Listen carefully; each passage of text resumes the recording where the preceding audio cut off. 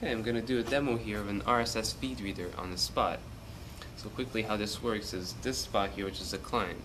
can access the internet by connecting through the base station over here that is connected to a host computer, running a socket proxy here, which enables me to get information from the internet from the Spot here. So what I'm going to do is I'm going to turn this Spot on, and it's going to start looking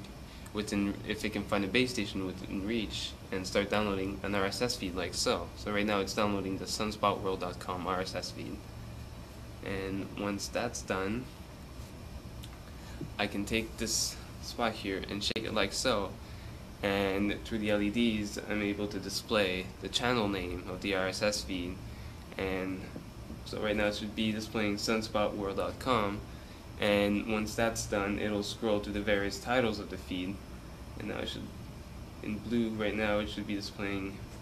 the titles of the various items in the feed.